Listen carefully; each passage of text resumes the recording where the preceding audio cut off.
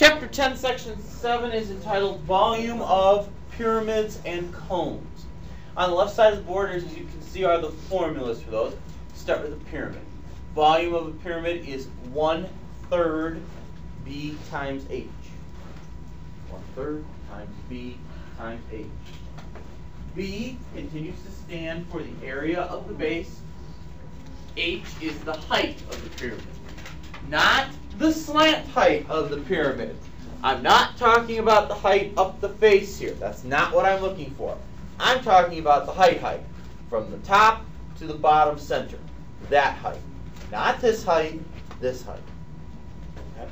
Again, 1/3 times B times H, where B is the area of the base and H is the height.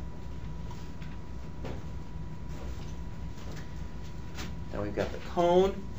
Cone, 1/3 pi r squared H. 1/3 pi r squared H. 1/3 times pi times the radius squared times the height. Again, pi for our calculations will be 3.14. R again is the radius, the distance from the center to the edge of the base, and H is the height. Again, not the slant height, not the height up the side of the cone, the height from the tip of the cone to the center of the circular base. That height, the height.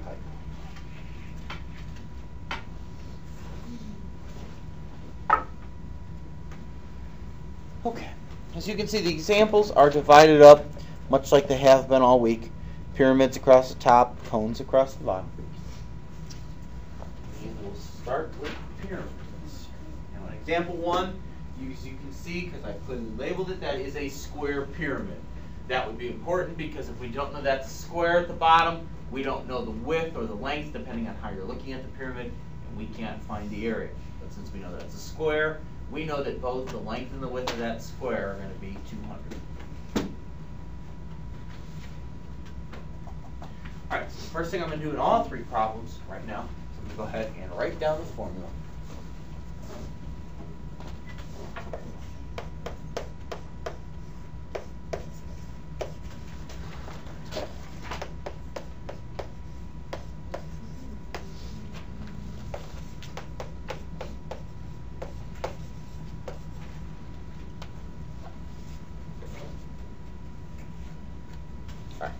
So, number 1, we'll start with the area of the base. Again, we said the bottom is a square, so this is 200 because that's what it says. So this would also be 200. So the base is going to be 200 times 200.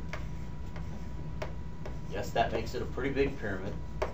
And that's going to make the total area of the base 40,000.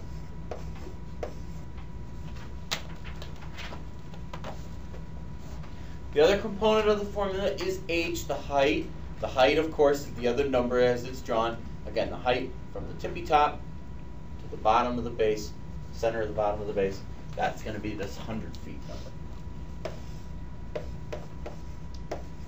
And of course, we can't forget that the formula has 1/3 in front of it, and that's just going to come straight down. 1/3 is just a part of the formula, no tricks about that.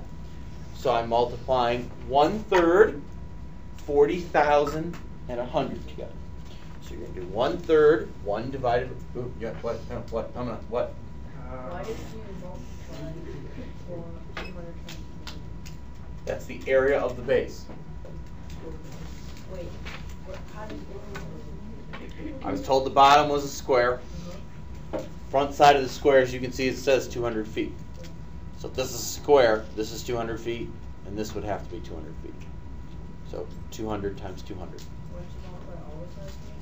Area is just length times the width.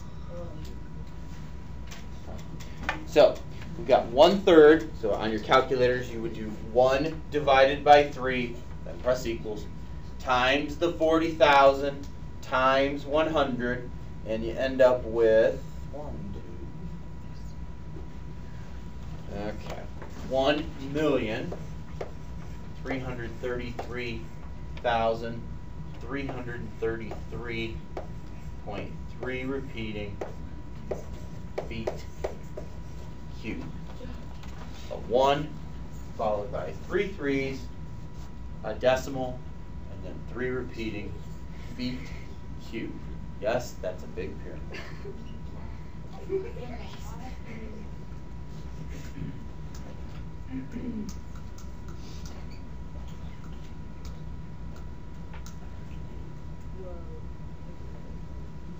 All right, now in example 2 and 3, they go to triangular pyramids, where the base is a triangle. And again, as we've seen several times this week, this is where these problems have a tendency to get a little bit confusing because we'll have to look at 2 different bases and 2 different heights now.